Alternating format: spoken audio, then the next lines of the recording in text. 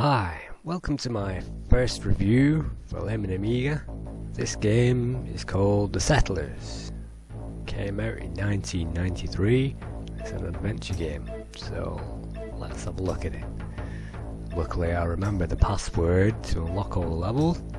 There are 30 levels in this game,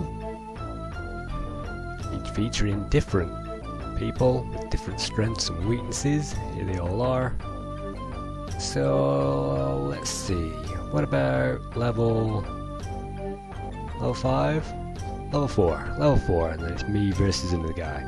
Start, and away you go. So the first thing to do is to have a good look around.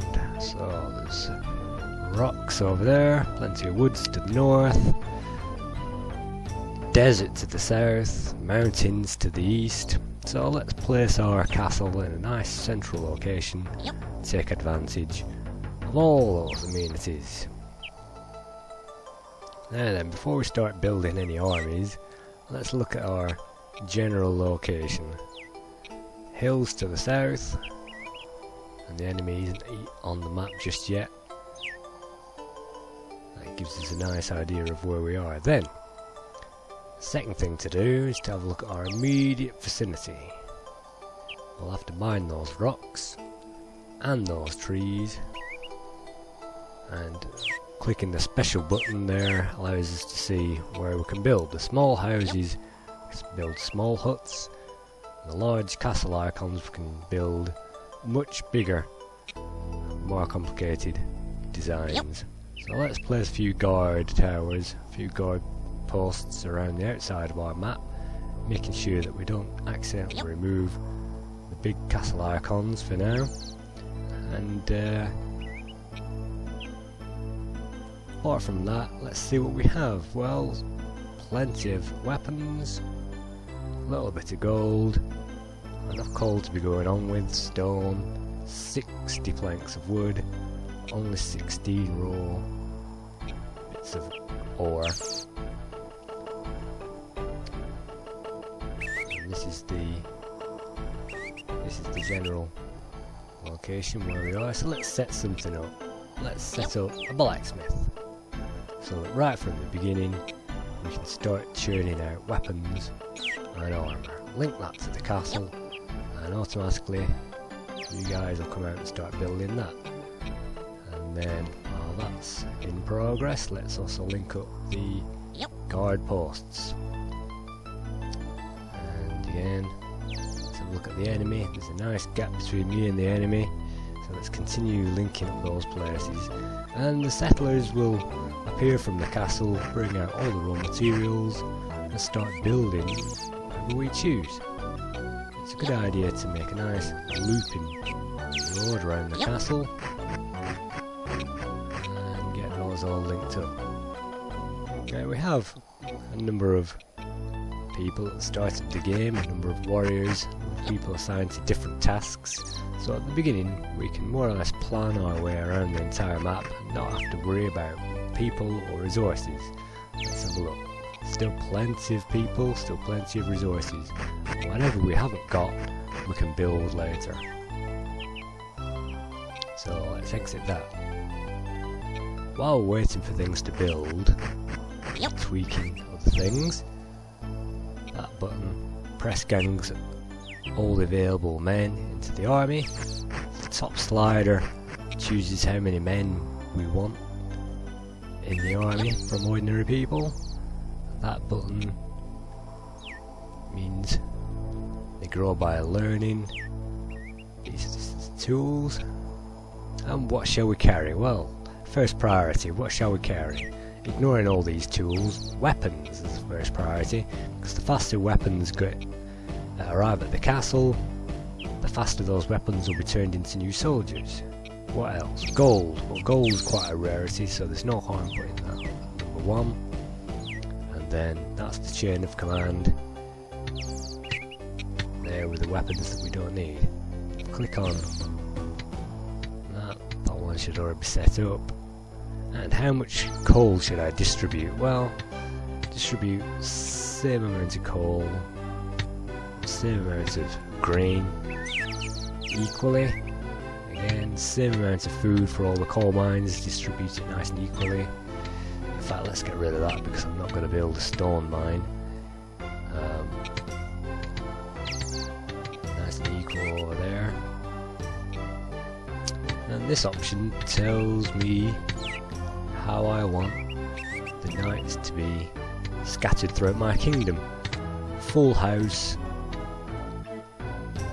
leaving it pretty good. In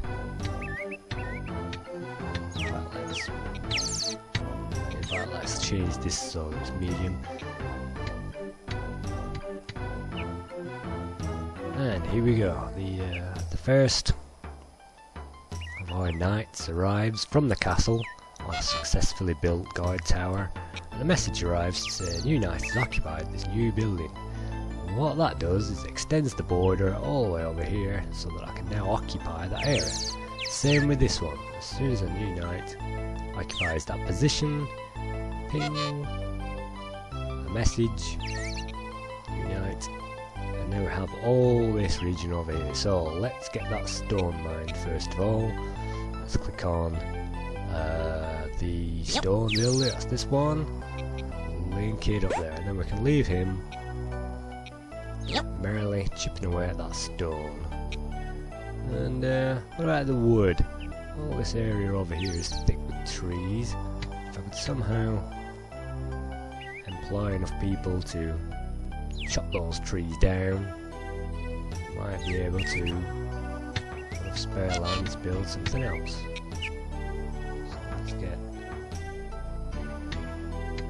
built sawmill, so that when the wood's chopped, new knight's occupied that area, which means I can mine these hills. So it's a good idea to set up a flag, usually in the edge of the map, link it up by right clicking. We can send a guy out. This is a prospector. Send plenty of prospectors out so that we know exactly where to mine. Let's send out another one over here. Place a flag, right click, click on the guy. And let's see, we have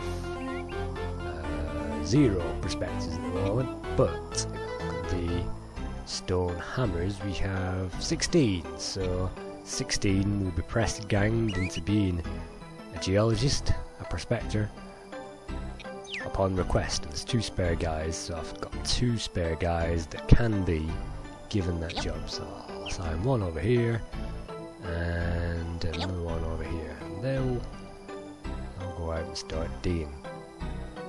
The blacksmith's occupied, so he'll start churning out swords and shields as fast as possible, which builds up my army.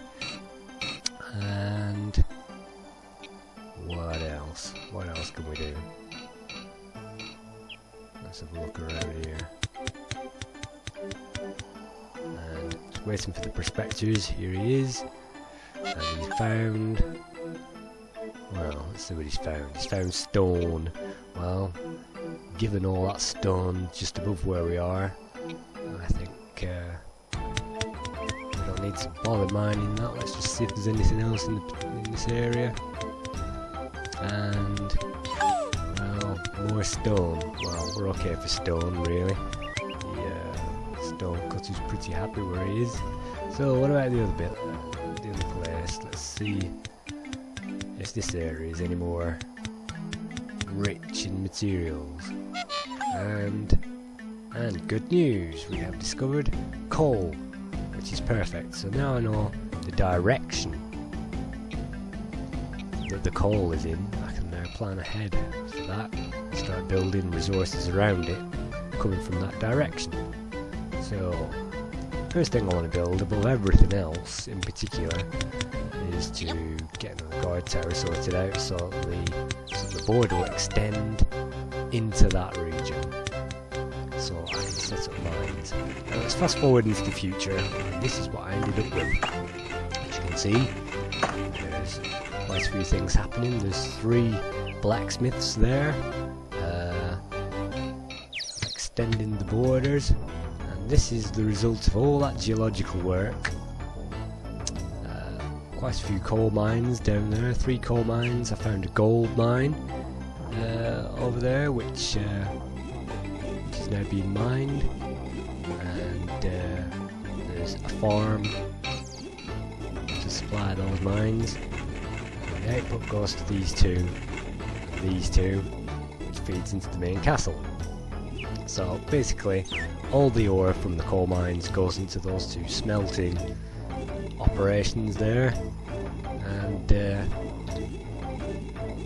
3 coal mines is usually enough for every level, and the gold goes to the gold foundry, and they're supplied by the farm, which goes to the mill and then the bakery, all in a nice neat location, so that by the time the ore gets to these, all they need to do is go straight into the castle. And again, all the blacksmiths are around the castle, so we can directly enhance that thing. We've got woodcutting, 2 woodcutters in fact, which supply this little sawmill, which again goes straight into the castle.